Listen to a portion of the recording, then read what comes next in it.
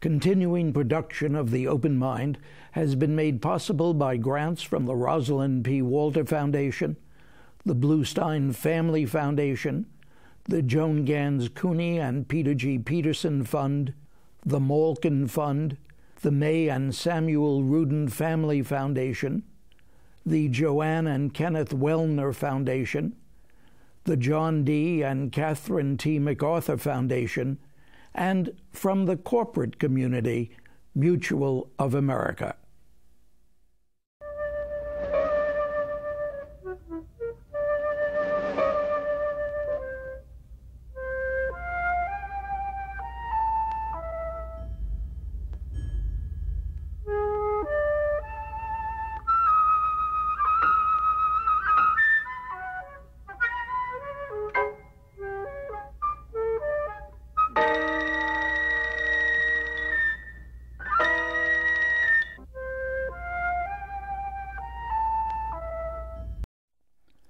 I'm Richard Heffner, your host on The Open Mind, and it's fitting, I suppose, that the editor of the New York Times Sunday Book Review should have himself written one of the most provocative and insightful books on contemporary American politics that I've read in a long, long time.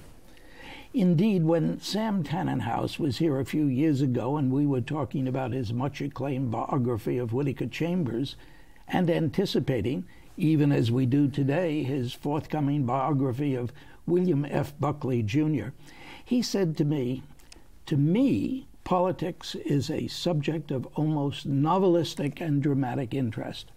I want to know where the stories are. I'm a journalist.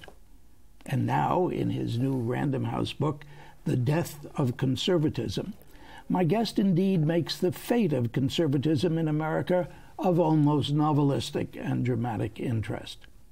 As a journalist, he does tell us where the stories are, the most interesting of which is that, in the end, as he writes, movement conservatives, as he calls those hardliners who would tear down and destroy rather than conserve and build, they got the war they wanted, both at home, the culture wars, and abroad, in Iraq. Both were repudiated in the 2008 election, with the emergence of a president who seems more thoroughly steeped in the Burkean principles of conservation and correction than any significant thinker or political figure on the right today. So I want to ask Mr. Tanenhaus just how he thinks Barack Obama would react to that characterization. Well, I think he's a hard man to read in some ways, but I think he would acknowledge that temperamentally he's probably more conservative than a liberal. He's a pragmatist. He has called himself a ruthless pragmatist, which is an interesting juxtaposition of words, because we think of pragmatists maybe as being soft sometimes or not having very hard fixed goals. And I think he does have them.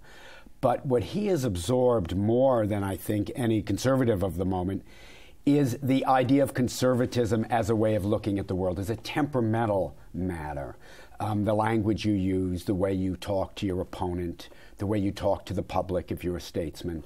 Now, he's also politically liberal. He comes out of the Roosevelt, Kennedy, Johnson tradition of a kind of interventionist government that arrogates fair amount of power to itself, at the same time doing so in the interests of supporting cultural institutions, government institutions, and helping people along. And those are ideas I think most Americans actually subscribe to.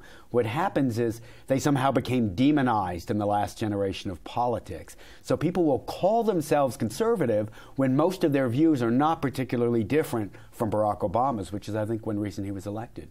Well, you talk about demonized, and you seem to say in this really quite fascinating book that the conservatives are the demonizers, or had become the movement conservatives.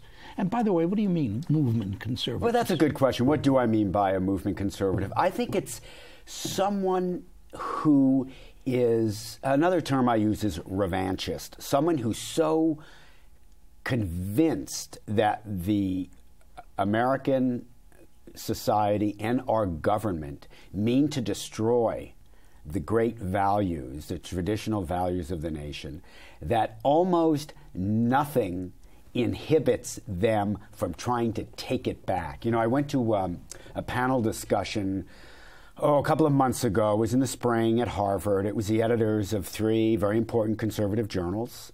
The Weekly Standard. At Harvard? They went at the to Harvard Club. Sorry, the Harvard Club in Manhattan. And in Midtown, it was the editor of the Weekly Standard, Bill Kristol, the editor of Commentary, John Podhoretz, who was hosting the event, and the online editor of National Review, Jonah Goldberg. These 3 very prominent conservative, what we think of, or normally called conservative journalists. And they were addressing what seemed to them the crisis of Obama's election and what conservatives should do to win again and to regain their purchase in American politics. And at one point, I think it was Jonah Goldberg said, "We have to take America back." And I thought, well, take it back from whom exactly? From the almost 53% of the voters who chose the other guy?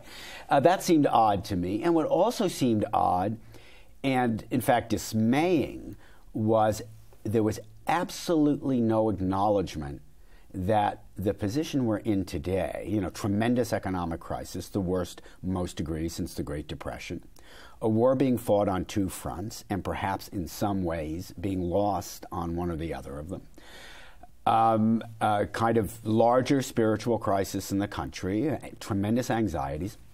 There wasn't one of them who said, maybe we should think about the mistakes we made. It reminded me a little of George Bush. It's a sense of righteousness, of rectitude, of ideological certitude, which doesn't really ever make sense in political terms, because as the great conservative Edmund Burke, I kind of begin my book with, said, conservatism is a kind of compromise. You are trying to conserve. You want to protect and safeguard the great institutions of the culture, the habits of the culture. The government itself is the guarantor of security and harmony. Society and government go together. You can't even take them apart. You can't distinguish one from the other. These are ideas so far removed from what we hear now said on the American right that the only conclusion I could draw is these people aren't really conservatives. They're radicals. And that's what we've come through, oddly, is a radical phase in American politics. And that's partly what this little book is about. Yes, I must say that's what fascinated me so much about the book. You call it a little book, but it is so crammed full of ideas, particularly this idea that you just related to now, that these aren't conservatives. They're quite radical. They're destroyers, not conservatizing people. Well, and what's interesting about that is something the book does is to chart the rise and fall of conservatism. And there's a fair amount about the rise. And when conservatism reached its great moment, and here I make a case, a little different from some others, that the great conservative period was not the Reagan years. It was actually the late 1960s, I think, when conservatives did become the defenders of what Daniel Patrick Moynihan called the politics of stability.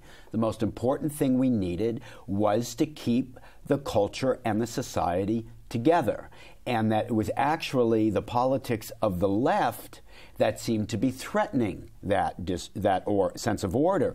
And that was when great conservatives like William Buckley, who had begun as a flamethrower, suddenly emerged as a great Burkean, someone who wants to compromise with the other side. He suddenly realizes it's up to Republicans to defend the great institutions in society, that statism, which had always been the sort of bogeyman among conservatives because they equated the liberal welfare state with communism and socialism, suddenly conservatives like Bill Buckley realized it's up to them to defend the state. And what this meant was they were rethinking their basic premises, their first principles. That's what conservatives aren't doing today. A few of them are. But very few, and I really don't understand it. I don't understand why they call themselves conservatives. Why not just say we're radicals of the right?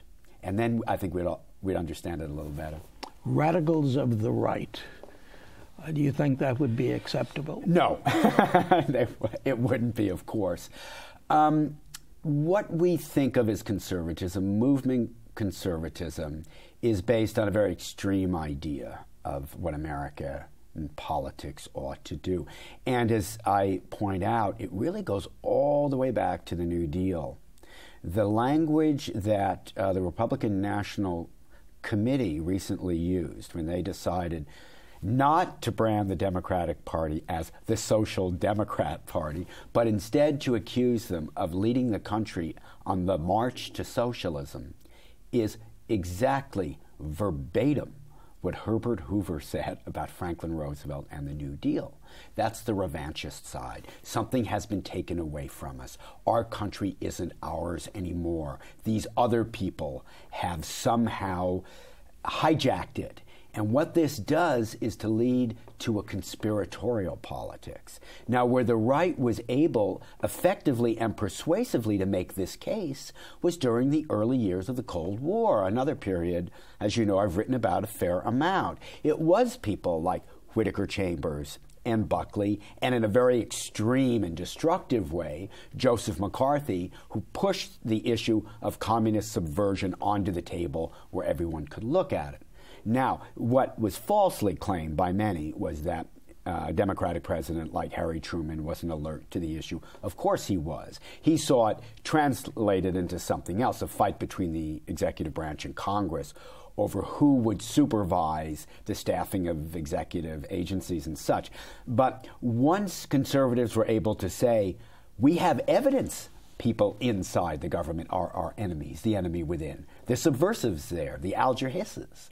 Then they actually got some purchase on the debate. The mistake the liberals made was, not all of them again, just some, and some in power, was to repudiate that argument entirely and to claim that anyone accused of being a communist or a subversive must therefore be innocent by virtue of the accusation. And what happened is a lot of bad people slipped through. And so it looked as if the liberals and one wing of the Democratic Party was not meeting this issue head on. They were evading it.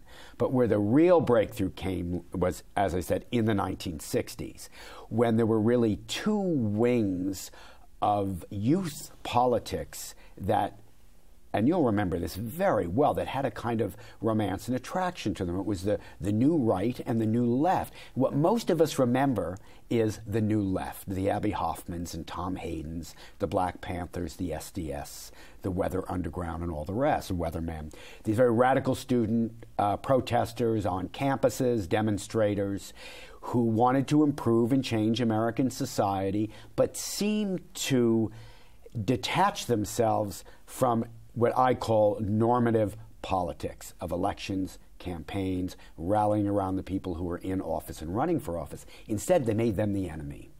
And they became, in the phrase of the time, sort of anti-American.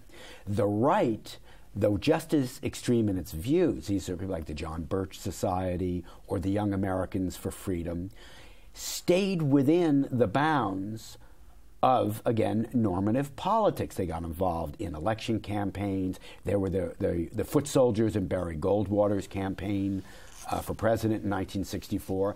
And the one great contribution, I argue, that the new right, this young right, made was to channel passions back into our political institutions. So that was when the right emerged as, yes, perhaps an extreme ideology, and its great tribune became Ronald Reagan. His views were probably different, more extreme than those of most of the country, but he also seemed to personify the belief in American ideals and values. That was enough for a lot of the country to support him, personally, if not always his policies. Whereas the left moved farther and farther away, and there was a kind of reversal of position. Suddenly it was the left that was attacking government. That became wedded to what I call orthodoxy as opposed to consensus, which is the other big theme in the book. What happened to those wonderful old conservative Americans from generations ago, truly conservative persons who didn't seek to tear down, but rather to maintain, to sustain. The Burkeans in your well, and that would be politicians like Rockefeller and the elder Romney, George Romney, who's actually quite different from his son, William Scranton, Pennsylvania.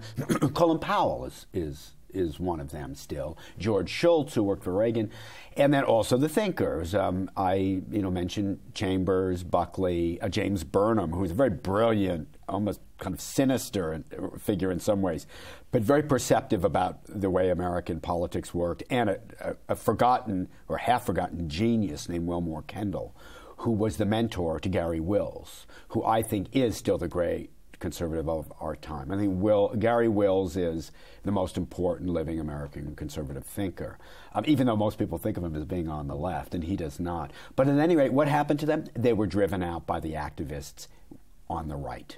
So the death of conservatism is the death of the old conservatism.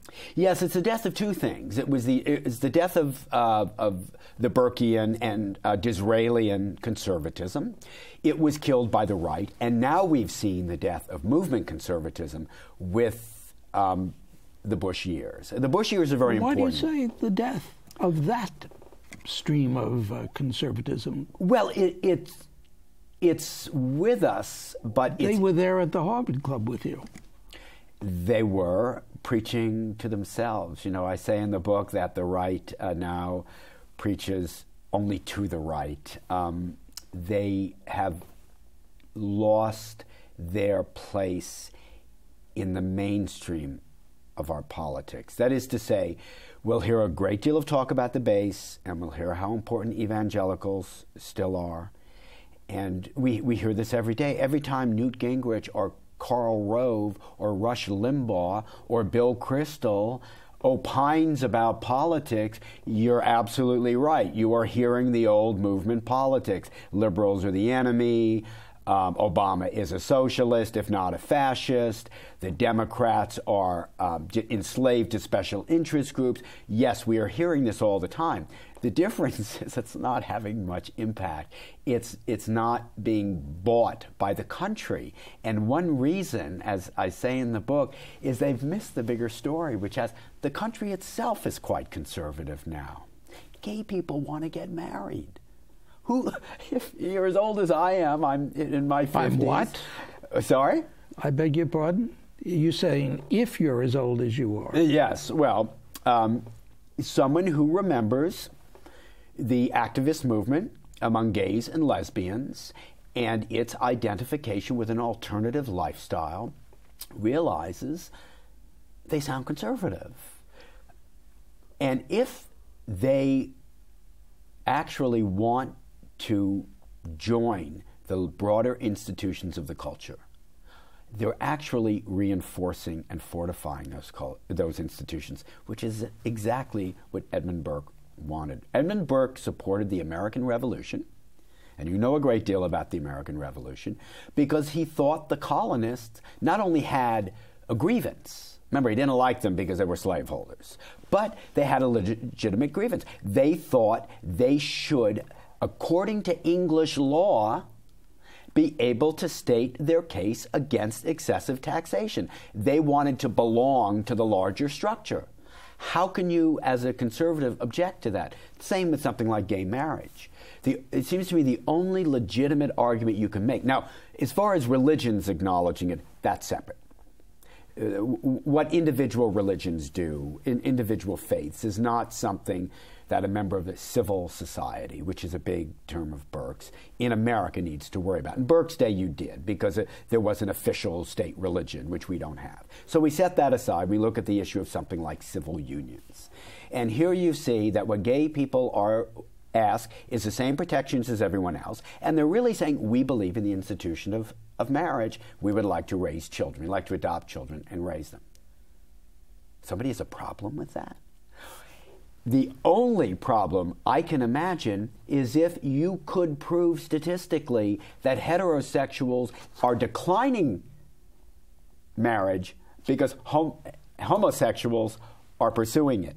Then you could say, well, the institution's being weakened because there's so many fewer homosexuals and so many more heterosexuals. If only homosexuals are getting married, then we don't have a viable institution. But we know that's not happening. Nobody's deciding not to get married. In other words, it's unconservative to oppose that, and not to oppose the civil unions, and not to recognize that this is a sign that the supposedly marginal fringe elements in our culture want in. They want to be included. How could you have a problem with that if you're a conservative? Where would Whittaker Chambers be now intellectually in terms of the death of conservatism? What a great question, because he's so complicated. Chambers, as you know, went through various extremist phases. I mean, he was a courier for the Soviet Union in the 30s.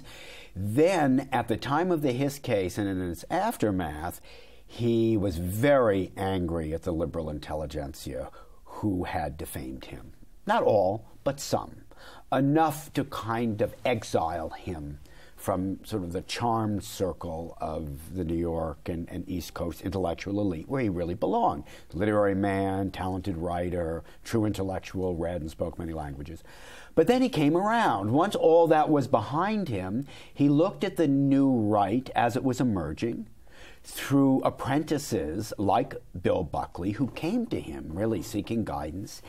And he said, no, you're getting it wrong, that what you think of as extremist, namely the New Deal, is the way the country is going. And if you don't see where the country's going, you'll never prosper as a movement. Where would Chambers stand now? What would he think of, say, the Iraq War? Well, in my book, I quote this very remarkable, almost totally forgotten manifesto that Benjamin Disraeli wrote when he was very young, called Vindication of the English Constitution. And in it, he has a brilliant critique of the exportation of democracy, why it doesn't work, that institutions have to precede democracy, which, by the way, was the argument people we should think of as conservatives, Francis Fukuyama and Fareed Zakaria, both made before the Iraq War. So Chambers would look at that now, I think, and have his doubts, just as his acolyte William Buckley had doubts about Iraq very early on. He was never persuaded that that war made sense. Neither was George Will, another true Burkean conservative in our time. What would Chambers do? Well, Chambers, we also know, had a secret history as a homosexual for many years, and it's not something one entirely overcomes. In his era, it was seen as a kind of illness that one could be cured of, but I think we view it differently now. It's hard for me to imagine Whittaker Chambers not being sympathetic toward homosexuals who want to be included in the larger society. It was part of the torment in his own life. So why would he not favor that? Also, like Bill Buckley, he admired intellect. He admired verbal skills. These are two, very pronounced traits with Barack Obama. And I think he would sense, again, one hates to speak for the dead, especially the complex, many-faceted dead, but it's hard to imagine his being uncomfortable with a president like Obama and his administration. Now, that doesn't mean he's agree with Nancy Pelosi, on every issue, because there are, competing and factions within the Democratic Party too, and we don't want to say the Democrats in toto have everything right, the Republicans have everything wrong. To my mind, it's all about negotiating the differences, what Chambers called the politics of maneuver, and which Buckley finally came to see was the real answer, that what you do is figure out where you stand, figure out where the other side is, see what it is you agree about, and work toward that end. That is consensus, the convergence of different views. I don't think Chambers would have had a problem with that. One final point to make about that is Chambers saw very early that Eisenhower was a really skilled and accomplished president. The right hated Eisenhower. National Review was founded in 1955 in large part to read Eisenhower out of the conservative movement. Those are Bill Buckley's words, the 29-year-old Bill Buckley. Now, I make the case that Eisenhower was one of the two great post-war presidents. I think the other was Bill Clinton, actually. I think these were the two great conservative presidents of our time. of the modern age. And so if Chambers was that receptive to Eisenhower's brand of governance, well, that puts you on a different line. You get from Eisenhower to Rockefeller. Remember Colin Powell briefly flirted with running for president. It's a very different kind of Republican politics. That's the Republican politics we need again, and a very tiny number are clinging to it. They're almost all in the Northeast, where there are no true Republicans any longer. Movement Republicans don't exist. That's why there are no Republicans in the House in the Northeast. The Republican Party drove them all out. Newt Gingrich is responsible for much of that. It's astonishing to me that he's being seen as a serious political figure now. He is the most destructive politician in the last generation. We have just about a minute left, and I want to ask you whether you think you're really convinced, let's put it that way, I gather, that the old left-right, the radical right, that they're well on their way to disappearing. Well, yes, as a potent force in our politics, yes. And as a destructive force? They can do some damage, absolutely. They still control the Republican Congress, which is a very powerful instrument. That's why Obama, I think, so carefully built his Democratic majority, because he's aware. Look what happened with the stimulus bill. Remember when I write about this in the book, when Reagan was elected and proposed massive tax cuts, Democrats were shocked. They had a very large majority in the House. They went along with it anyway. They bowed to the will of the electorate. Republicans won't do it. I said we had almost no time left, and then I asked you a leading question, so I hope you'll stay where you are, and we'll do another program. Absolutely, I'd love to. Sam Tanenhaus, thanks for joining me on This Open Mind. My pleasure. And thanks, too, to you in the audience. I hope you join us again next time. And meanwhile, as an old friend used to say, good night and good luck. And do visit the Open Mind website at theopenmind.tv.